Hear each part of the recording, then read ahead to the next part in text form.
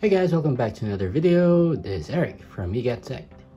Now this is going to be a quick one. I recently showed you how to convert the ROG2 phone from the Chinese to the global ROM, and I'm going to be doing the same but for the Nubia Red Magic 3S.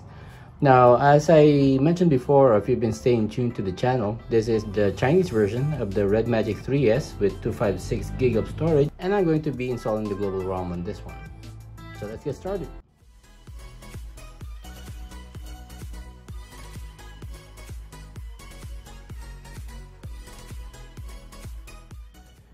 Okay, so good news guys, you don't actually need to have a PC or a laptop for this. You have to go to the Red Magic 3 or Red Magic 3S website, and they have a section here that lets you download the global ROM for a couple of phones. So you've got the Red Magic Mars, the Red Magic 3 and the 3S. I'll be downloading the Europe and the Asia version, so you can also choose the North America if you prefer, but I'm going to be downloading this one. So just basically click that one and it's going to start the download.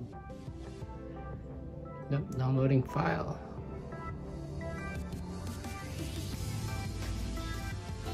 Alright guys, download is complete. So the next thing that you need to do is go to File Manager, go to Storage Management, Internal Phone Storage, and I know it's on Downloads. Let's copy that to the root. Okay.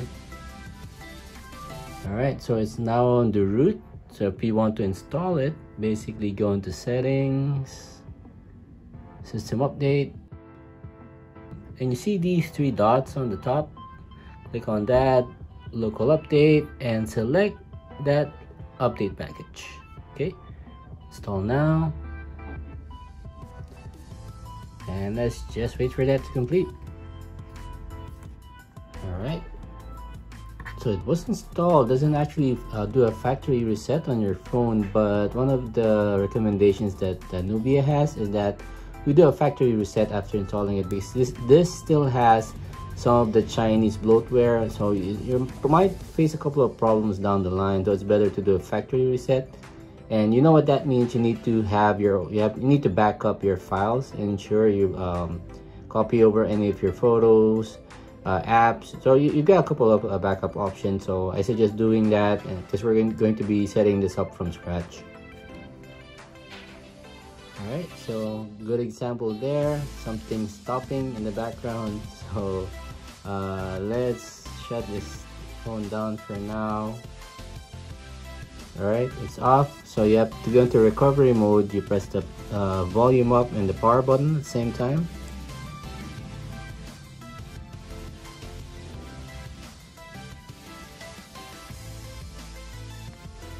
Let's choose English.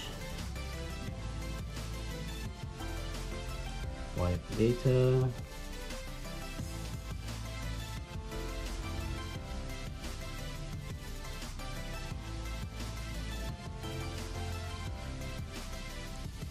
Or cache. Right, back to main menu and reboot.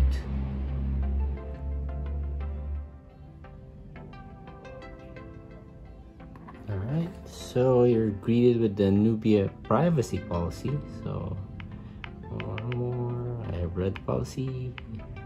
The Nubia did. You have an option now for all the languages, so keep it as English US.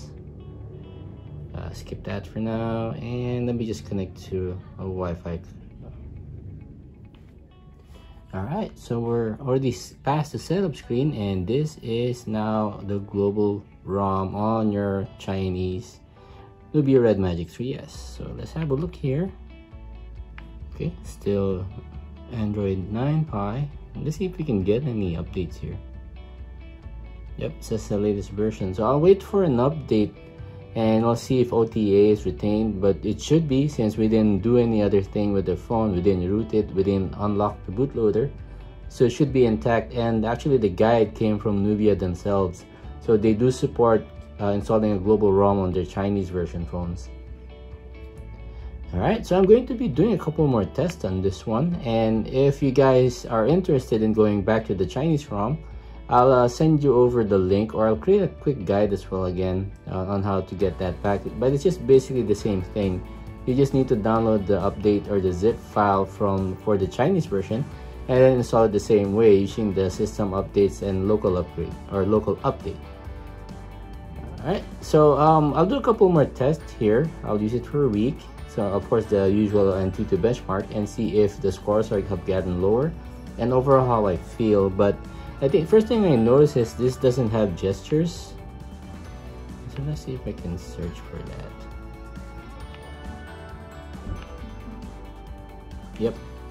So it doesn't have gesture based. You're still stuck with the navigation buttons at the bottom. The Chinese one is more full-fledged, or actually has more functionality in my opinion.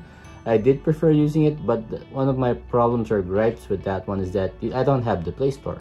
But now here, you've got the Play Store already installed by default, so you don't have to worry about unlocking your bootloader or rooting the phone or doing anything else on that phone to get this.